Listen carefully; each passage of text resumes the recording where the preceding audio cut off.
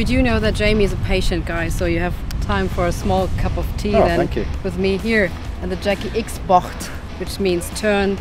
So this is the last turn in the race, and you always wait and then you succeed, as you did in Most 2 times.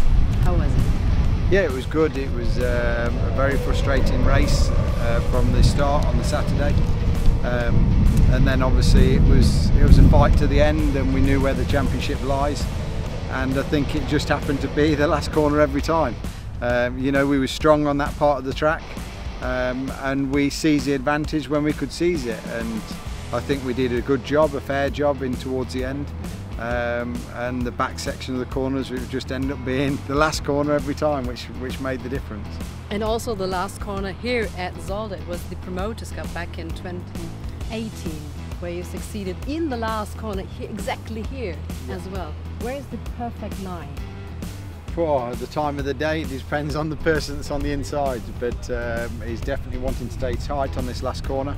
And I think on the very last section in 2018 with Shane Brereton was all so dramatic, just over a gear change, and it was heavily viewed with everybody extra, and you could see the difference in the gear change made the difference at the end on the finish line.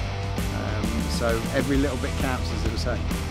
And we take a small sip of this right now very cold tea, I must admit, but you will be patient this weekend too? Yep, I should hope so, and maybe we could produce on the last corner like we did in Most, and you know, it keeps everybody on the edge of the seats right to the last minute, which is good for everybody, good for us, and the guys in the team, when we have everything at the last minute, they say you're just a crazy Englishman. Absolutely. Thank you very much. Thank you.